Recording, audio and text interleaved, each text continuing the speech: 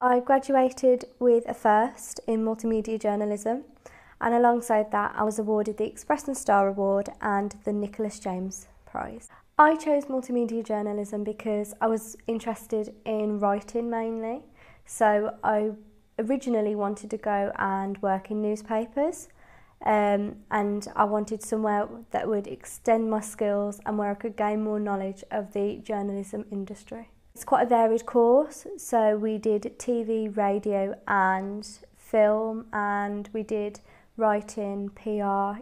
We had a bit of everything really. From then I did some work experience at many different places.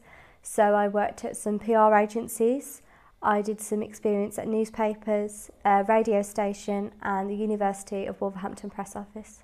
I'm working at 8848 agency in Coven. I do the PR for a few different clients including M6 Toll, Persimmon Homes, and this job came along.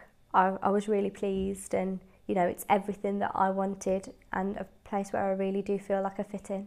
I am really enjoying it. I do feel that my time at the University of Wolverhampton did equip me with the skills and the knowledge to pursue a career in PR.